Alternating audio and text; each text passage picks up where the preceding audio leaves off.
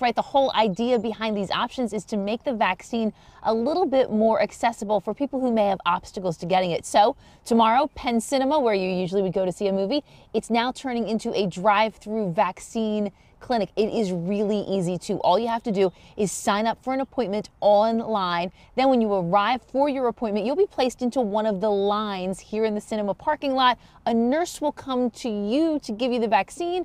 You'll move forward, wait about 15 minutes, and then you're on your way. We want everyone to get vaccinated so we can get the herd immunity a lot quicker. We need more people at the same time to be vaccinated in order for that to happen.